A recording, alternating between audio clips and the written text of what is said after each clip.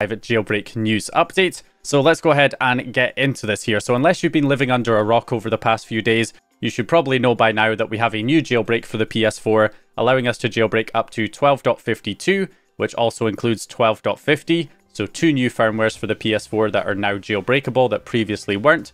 And this is thanks to the Flow's new exploit, the net control exploit, which is dubbed the poopsploit, which is the main jailbreak now for the PS4 up to 12.52.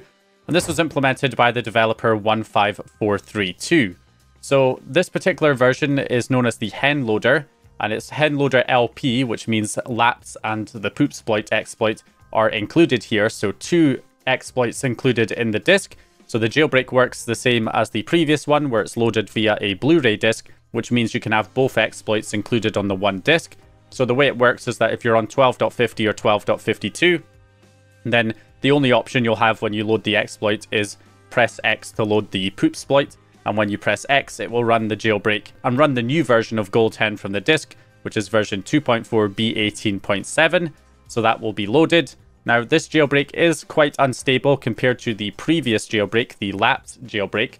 So if you're on a firmware below 12.50 and you run the disk, it will give you two options. It will give you the option to run the new kernel exploit, and it will also give you the old one, the lapse exploit, as another option. And that will actually be the default option if you're on a firmware below 12.50, and then you'll just press X and it will load that previous exploit, which is more reliable. That's why I don't recommend updating to 12.50 or 12.52 if you're on a previous firmware. If you're on 12.02 or lower, just stick with that firmware because you can still set up the jailbreak in the same way. You can still use this new HenLoader ISO that you can burn to your Blu-ray disc, and you'll be able to load both exploits from the one disc, including the older version, which is more stable. Definitely better to just set this up on your current firmware rather than updating to 12.50 or 12.52, where you'll be limited to only using the more unstable exploit.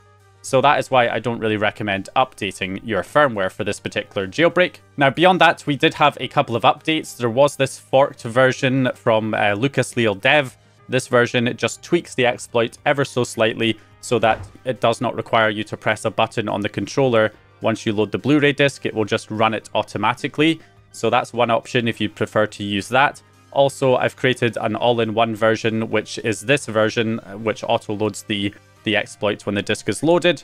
But I've also included, of course, the main utility Homebrew applications on the disk that can be installed directly from the disk after you've got the jailbreak running from the package installer in the GoldHEN settings. And then also it has the cheats, patches, and plugins included on the disk as well, which can be copied off the disk via PS4 Xplorer or via the Easy Remote Client, which you can then use to copy that over to the data folder and then use the PS4 Cheats Manager to install the cheats, patches, and plugins that you copied from the disk. So the latest GoldHEN build that's included with the HenLoader is a new version, 2.4b18.7. Previous version was b18.6.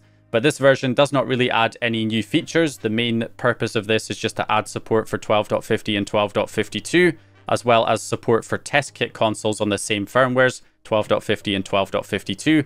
That is what this update includes, but Sistro has left a note saying that they are working on features, but this particular release, again, is just focused on supporting the new firmwares and test kits as well as retail consoles. Now, if you cannot burn your own Blu-ray disc, there's already sellers on AliExpress selling their own pre-made discs that you can buy.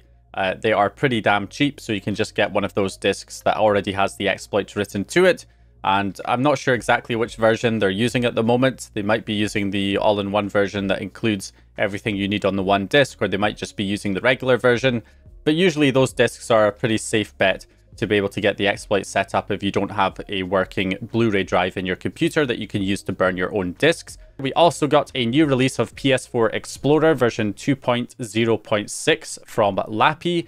If you're using the previous version, make sure you update to version 2.0.6 because this version now has full support for 12.50 and 12.52. Previous versions were not working on that firmware. You would only be able to access the sandbox location of the file system. You did not have full file system access. It would say 12.52 is unsupported. But if you update to this latest version, you can see we now have full support for 12.52 and I can access the root directory and it is fully functional. So If you're using a previous version, you can just update it from the Homebrew store. Next, we have some updates to the Netflix and Hack project. Firstly, for the PS5, this has been improved.